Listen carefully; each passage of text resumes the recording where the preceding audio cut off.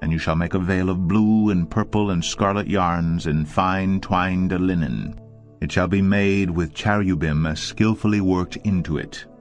And you shall hang it on 4 pillars of acacia overlaid with gold, with hooks of gold, on 4 bases of silver.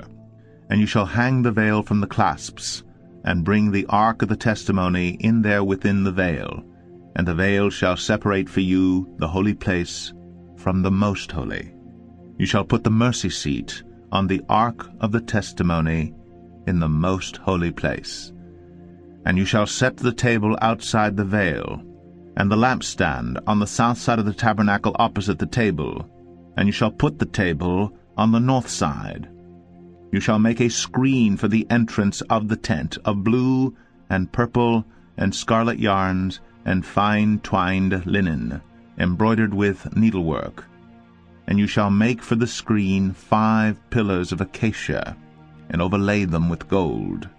Their hooks shall be of gold, and you shall cast 5 bases of bronze for them.